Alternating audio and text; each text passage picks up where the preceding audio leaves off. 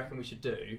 Teammates, quali battle, and race. So who's going to win the quali battle out of the teammates, and who's going to finish higher in the standings? So, should we go Red Bull first? I think that'd be quite an easy one. Yeah. Max. Really? Have a word. Max for everything. Yeah, cool. So Red Bull out of the way. We got Max and Max. Mercedes is a tricky one because Mr. Qualifying. What can he do in that Mercedes? Yeah. Obviously, we saw a little snippet of it in Bahrain when Lewis had COVID and he put it on the front row. Like, the car did not fit him at all.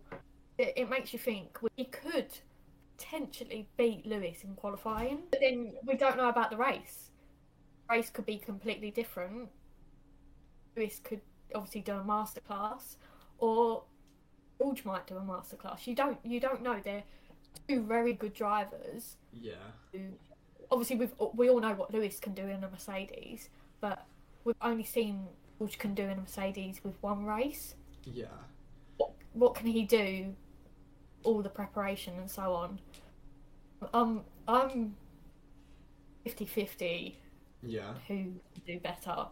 I'm unsure. I think it will be very close, but I think Lewis will do both. I think Lewis will win quali and the race. I think he'll get more points throughout the season. Yeah, I agree with that. Obviously, he wants to go for the 8th title.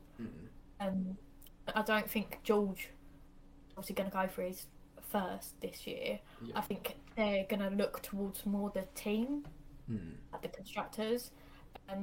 So I do think Lewis will probably beat George in races. Yeah, I do think that George will have a few crashes this year.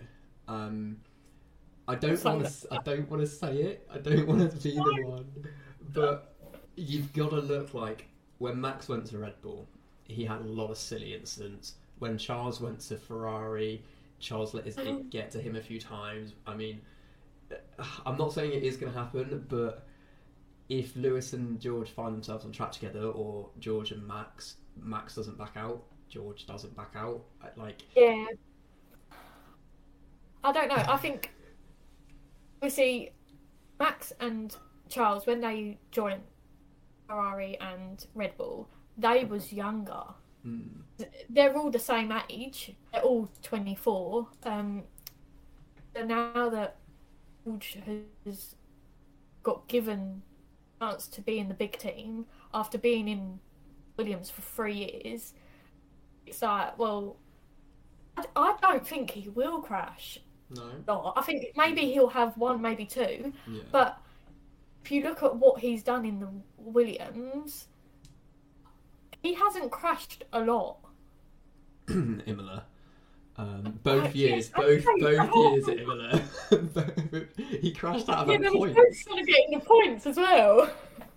Both times. Okay, if we ignore Imola, if we pretend Imola didn't exist, he's never crashed. Erase Imola, put it out the door, see you later. Yeah. So George has never crashed, so that's good. Yeah, I don't think he necessarily will, but I wouldn't be shocked or annoyed at him, or if he did have a few clumsy incidents. But it is his fourth season now, so yeah, it'll be his fourth. Yeah, so he probably shouldn't be having those silly incidents, which is probably in his favour. So Mercedes were doing Lewis and Lewis, and Red Bull were doing Max and Max. Ferrari's going to be interesting.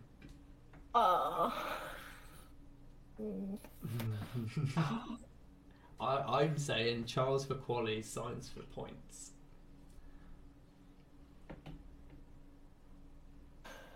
I don't know.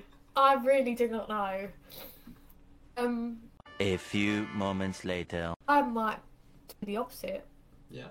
I think Carlos for qualify and Charles for the race. Okay. McLaren. I know what you're going to say. This is easy. I think this is going to be the easiest one out of all of them. I'm going to say Lando for both. That's a shock. Yeah, I'm going. I'm also going to say Lando for both. I don't think Danny Rick's a poor driver. I think he's an outstanding driver. I think Lando is just that good. The next few might be quite easy as well, actually.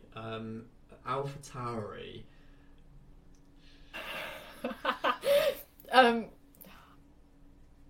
I don't want to take anything away from Yuki, but again, I think Gasly is so much better than people think he is. Yeah, he was so consistent last year.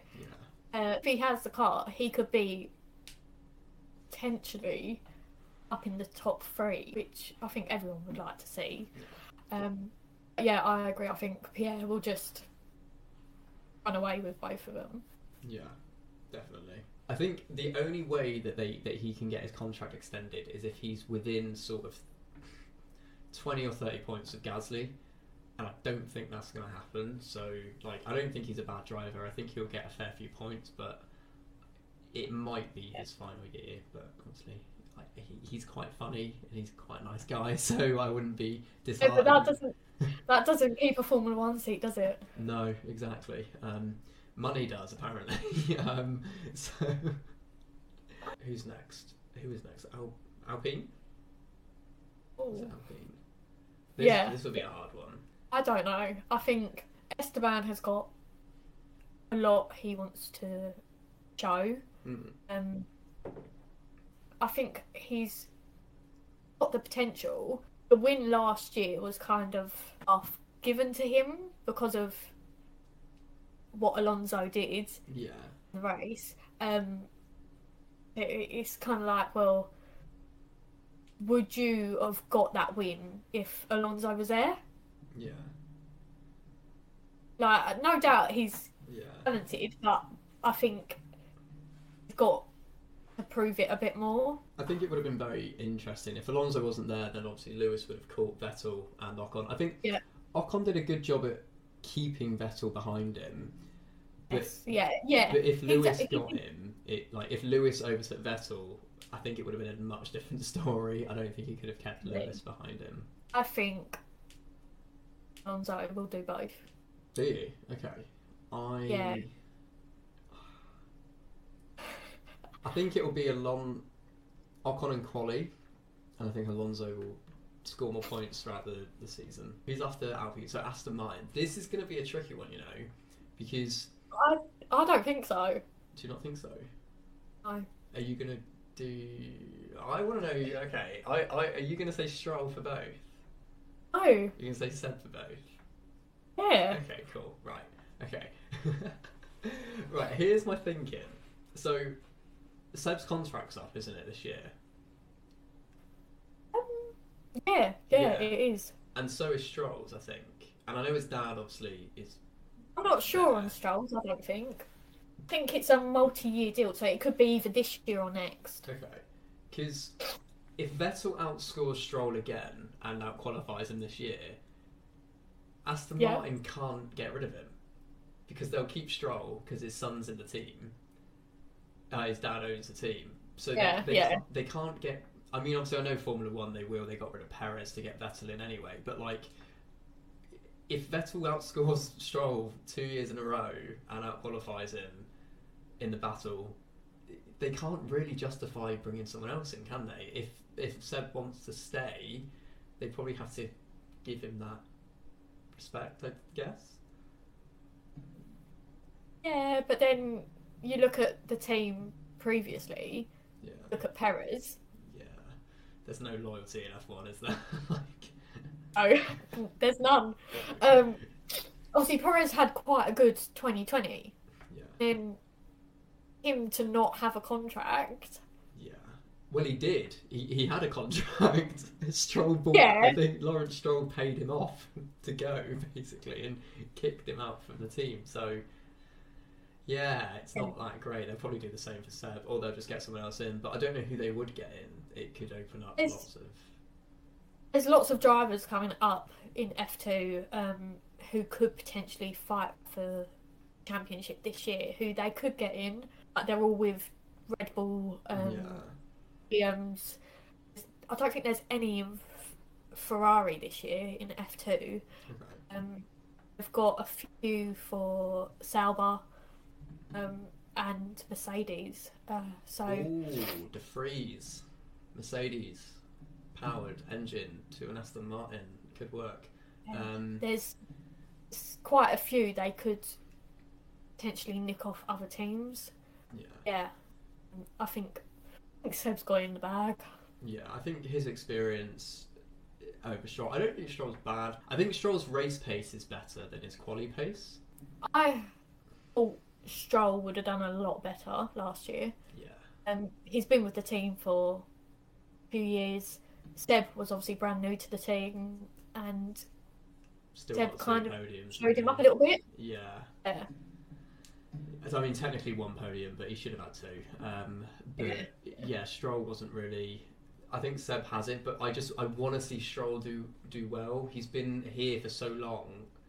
Part of me thinks he's going to be another Hulkenberg or something like that, where he just doesn't actually quite do it. Yeah, I agree. But I'd say Seb for both, and then we've got another easy one, Alfa Romeo. It's got to be Bottas. Obviously, we don't know what Annie Joe can do in over the F1 weekend. Obviously, he's shown pace in testing, second. So I don't think that can be disregarded. Yeah. I don't think, if anything, he might do qualifying better than the race.